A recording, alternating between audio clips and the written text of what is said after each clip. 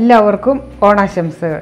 ഇപ്പോൾ തയ്യാറാക്കാൻ പോകുന്ന സ്പെഷ്യൽ വിഭവം ജാക്ക് ഫ്രൂട്ട് പൈനാപ്പിൾ മധുരക്കറി.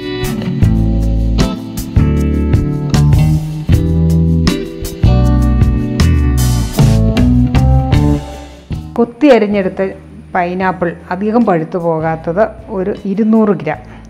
അത് നമുക്ക് ഈ പാത്രത്തിലേക്ക് ഇടാം. പിന്നെ അടുത്തത് വേണ്ടിയത് ചെറിയ കഷ്ണങ്ങളാക്കി മുറിച്ച ചക്കപ്പഴം.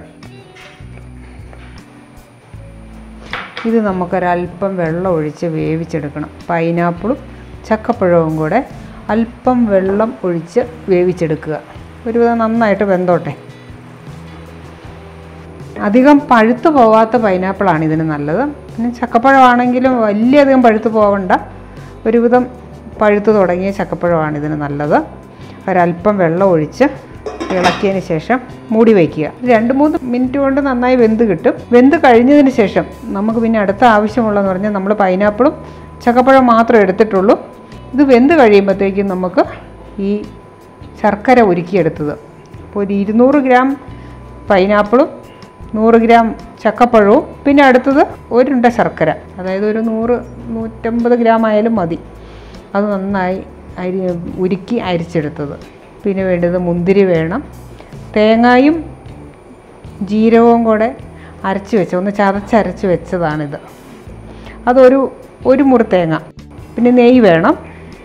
വറ്റൽമുളക്, ഉള്ളി, കറിവേപ്പില. കാശ്മീരി മുളക് പൊടിയാണ്, മധുരക്കറിയാണ്. നമുക്കതിന് അധികം എരിവ് ആവശ്യമില്ല, അതുകൊണ്ട് കാശ്മീരി മുളക് പൊടിയാണ് എടുത്തിരിക്കുന്നത്. ആവശ്യത്തിന് ഉപ്പ്. ഇപ്പോൾ ഒരുവിധം നന്നായി തിളച്ച് വന്നു. ഒരു 2-3 മിനിറ്റ് കൊണ്ട് ഇത് വെന്ത് കിട്ടും. ഇനി നമുക്കൊരല്പം ഉപ്പും കൂടി ഇട്ട് കൊടുക്കാം.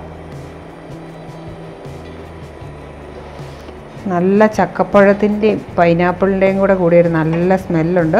ഈ സ്മെല്ല് അതുപോലെ തന്നെ നല്ല ടേസ്റ്റുള്ളൊരു കറിയും കൂടെയാണിത്. അപ്പോൾ നന്നായി തന്നെ ഇത് വെന്തു. പൈനാപ്പിളും ചക്കപ്പഴവും കൂടെ നന്നായി വെന്ത് കഴിഞ്ഞു. ഇനി നമുക്കതിലേക്ക് ശർക്കര പാനി. അപ്പോൾ ശർക്കര നന്നായി പാനിയാക്കി അരിച്ചെടുത്തത് അത് നമുക്ക് ഈ പാത്രത്തിലേക്ക് ഒഴിക്കുന്നു.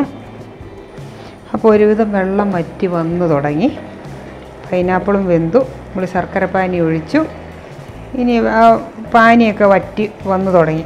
അപ്പോൾ നമുക്ക് ഈ തേങ്ങ, ജീരകവും തേങ്ങയും കൂടെ നന്നായി ചതച്ചത് അത് നമുക്ക് ഈ കൂട്ടിലേക്കിടുക.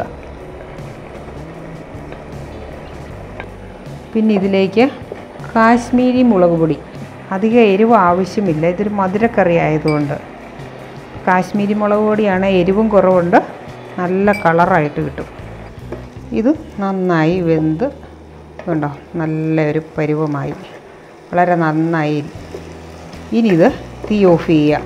തീ ഓഫ് ചെയ്തതിന് ശേഷം നെയ്യ് മൂപ്പിക്കണം.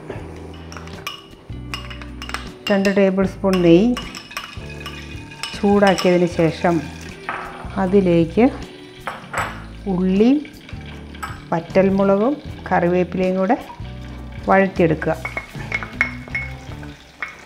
നമ്മൾ വറ്റൽമുളകിട്ട് നെയ്യ് മൂപ്പിച്ചെടുത്തു. അതിലേക്ക് ഒരു 5-6 പച്ച മുന്തിരിപ്പഴം പെട്ടെന്ന് നെയ്യിലോട്ടിട്ടു അന്നേരം തന്നെ എടുക്കണം. അതും കൂടെ ചേർത്ത് ഈ വഴറ്റിയ നെയ്യും എല്ലാം കൂടെ ചേർത്ത് നന്നായി അങ്ങ് ഇളക്കുക. ഇതാണ് കറിക്ക് ഏറ്റവും ടേസ്റ്റ് വരാൻ വേണ്ടിയിട്ടാണ്. നമ്മൾ വറ്റൽമുളകിട്ട് നെയ്യ് മൂപ്പിച്ചെടുത്തു. അതിലേക്ക് ഒരു 5-6 പച്ച മുന്തിരിപ്പഴം പെട്ടെന്ന് നെയ്യിലോട്ടിട്ടു അന്നേരം തന്നെ എടുക്കണം. അതും കൂടെ ചേർത്ത് ഈ വഴറ്റിയ നെയ്യും എല്ലാം കൂടെ ചേർത്ത് നന്നായി അങ്ങ് ഇളക്കുക. ഇതാണ് കറിക്ക് ഏറ്റവും ടേസ്റ്റ് വരാൻ വേണ്ടിയിട്ടാണ്. ഇത് 1 പൈനാപ്പിൾ ജാക്ക് ഫ്രൂട്ട് മധുരക്കറി.